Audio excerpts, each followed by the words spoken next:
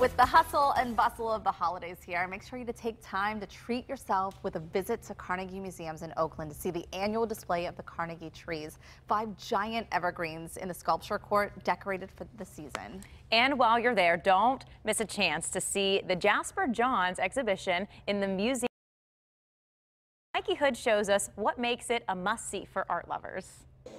Jasper Johns is one of the most recognizable American painters and print artists of the 20th century. He started painting in the 1950s, inspired by things he said the mind already knows. Just like American flags, numerals, letters, targets, the stuff of pop art. He mixed in an interest in abstract paintings using bright colors and mark making. The 60s was turbulent, a time dominated by the Vietnam War, civil rights protests, the assassination of JFK and Martin Luther King, and a man landing on the moon. Printmaking is a process that's based in transfer, largely. You create an image on some kind of substrate, whether it be a metal plate, a sheet of glass, a lithographic stone, or a screen print, and then you use that medium to transfer an image to a sheet of paper.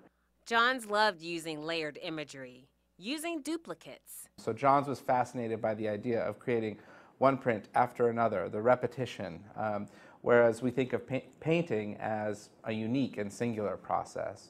And the innovation didn't stop there. He translated painting medium into printmaking.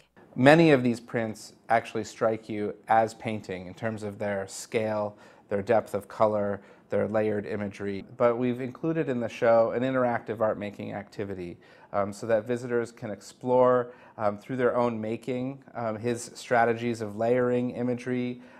So actually there are visitors in the gallery every day, so you can riff on a Johns print, or you can create your own, or you can even just browse through what visitors have created inspired by the exhibition. It's a really special way to engage with the work in a way that you don't quite expect from a museum.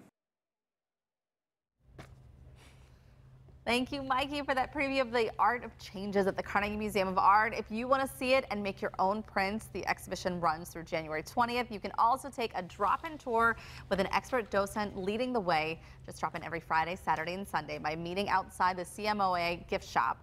Those tours run from 11 until noon.